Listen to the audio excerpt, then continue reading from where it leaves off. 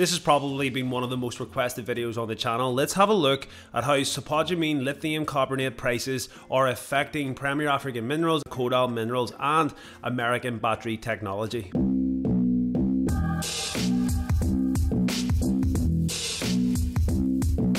Lithium and spodumene concentrate are words that you'd be very accustomed to if you follow this channel. We invest in several companies that predominantly deal with the extraction of lithium and making spodumene. Outside of that, you'd be familiar with the words probably from the rise of electric vehicles, EVs, over the recent years as well. But what exactly do they mean and why are they so important for the future? Spodumene concentrate is a lithium-rich material derived from the mineral spodumene, a primary source of lithium.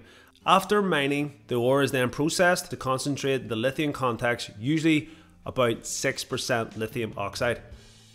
The concentrate is then used to produce lithium compounds like lithium carbonate or lithium hydroxide, essential for making batteries for electric vehicles and energy storage systems.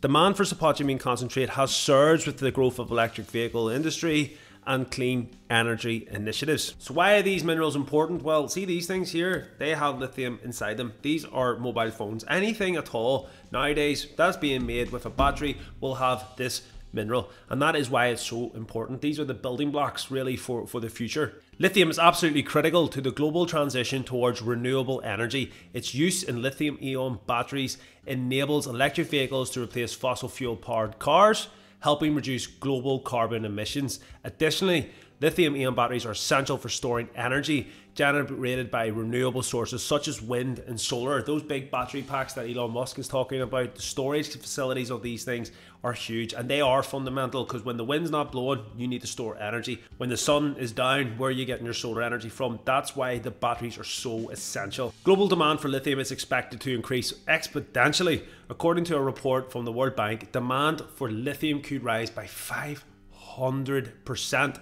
by 2050, largely due to the shift towards clean energy technologies. Open your eyes, there's not a lot of electric vehicles on the road. Most houses will still be running on fossil fuels. There is a huge transition to come. But not everything is smooth sailing. Despite the massive demand for lithium, prices have seen a significant drop in 2023/2024. Prices of the battery grade lithium carbonate, for instance, fell over 80% from their peak in 2022. And now if we look at this graph, you can see this is taken from today, the 18th of September 2024. The prices had bottomed out as low as $740, but we have seen a rise up to $751. Thankfully, it looks to have bottomed out and rebounding. But why did this massive sell-off come when this demand is still there? Well, it boils down to two main factors: overproduction and overcapacity. And if we look at some recent articles, this has just come out this morning. You can see here, China inventory down with robust lithium prices promoting smelter sales. And you can have a look at this graph here. You can see the current session is 14,350 tons. The previous session was 14,550 tons. So in the week, we're down 1.37, which doesn't seem like a lot, but it does make a difference. Lithium carbonate inventory, you can see here the percentages. We are going on a downwards turn, and you can even see from here, from the highs to the lows, we are falling. And we've seen this in other commodities. The prices of oil, for example, when they're overstocked, they tend to stop producing, which then brings down the supply, which then increases the prices. Major producers, particularly in China, ramped up lithium mining to meet projected demand, leading to an oversupply. Additionally, innovations in recycling lithium and new mining technologies have begun to alleviate some of the supply pressure, and that's where American battery technology comes in. It does also mine lithium, but it's the battery technology of recycling that's vital for me. That to me is something that we will need. You can't just be dumping these batteries when they're done at the end of the road. If we can make a rechargeable small battery that you can put in, I was going to say a Walkman, we're a wee bit beyond Walkman, but if you were to put a battery in the toys, for example, if we can find a way of recharging them, why can't we do it on a bigger scale? And that's where American battery technology for me is filling a void, and that will also help with demand. But the most notable event is the suspension of lithium production by Kodal, CATL, one of China's largest battery producers. And this move would be the reason why the brakes have been halted at the 740 and we have seen a rise to 751. So you would think at 751 a ton this would be highly profitable, but there is a lot of money that goes into running these plants, and it's not just as straightforward as getting a shovel in the ground, digging something up and selling it. Now let's get an idea of the running costs for these plants. Thanks shout out to Rogue in the Discord here who put a lot of great information in. I have stole that information and just reworded it a bit for your viewing pleasure. But here's the scenario. An average fuel tanker delivering to a place like Tesco holds around 36,000 litres. Diesel in Zimbabwe costs about $1.63 per litre, so when the plant is fully operational, and this is in regards to Premier African Minerals, they are likely to receive at least 2 tanker deliveries a week, each costing nearly 60,000 USD, $120,000 per week just to run the thing. Considering the mining machinery also runs on diesel, the total fuel cost can easily reach millions of dollars per month. At 50% load, the generators consume 12,000 litres of diesel daily, meaning one 36,000 litre tanker would last just 3 days, aligning with the estimate of deliveries per week. And George Roach, the CEO of Premier African Minerals, has outlined this several times. These numbers are based on public available information from Stockbox Site Tour. Watch their video, shout out to them. Through the site's energy demands have likely increased due to the new equipment like the large ball mill and additional float circuit stages. It's realistic to estimate $3 million per month just for diesel and wages, a figure confirmed by George Roach at a recent event. So when you factor in all the running costs and you factor in that spodumene prices are as low as $750, this makes a lot of mining companies very nervous. It is on the point that these companies are producing stuff that doesn't even make them a profit. The price of spodumene has dropped to an average of $750 per ton. Kodal Minerals will still be turning a profit as their projected costs are in around $674, which isn't great, but at least there's plenty of breathing room there for now. However, many other spodumene miners like Prem with costs of $750 per ton may not be as fortunate, and that is where the situation is. Now, in the recent RNS just last week by George Roach, he had come out and said with upscaling of different things and a bit of jiggery and what they've already got, he reckons production costs could be around $500.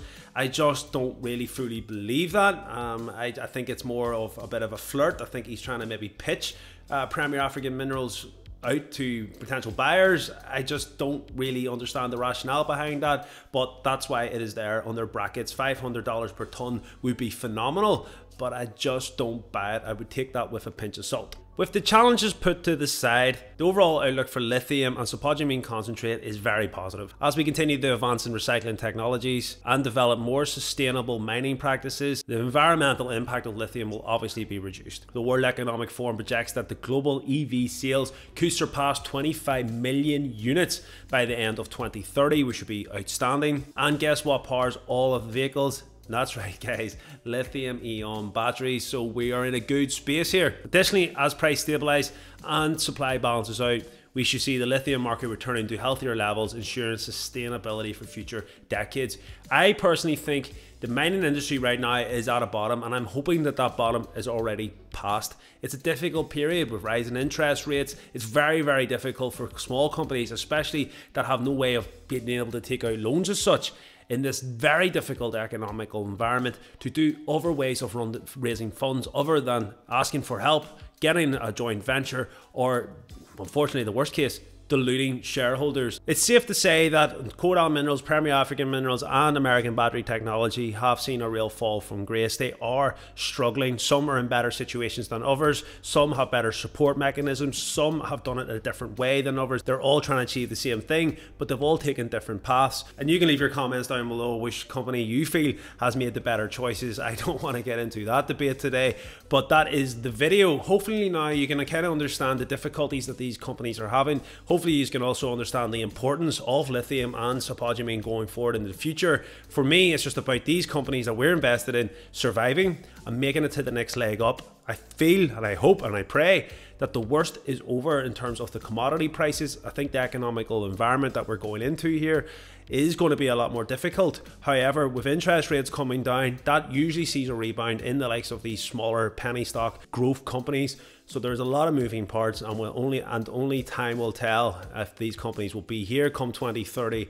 These should always be a long hold. Manage your risk. I'm not a financial advisor. If you find it informative, please like and subscribe, help us grow the channel, and I'll see you all in the next video.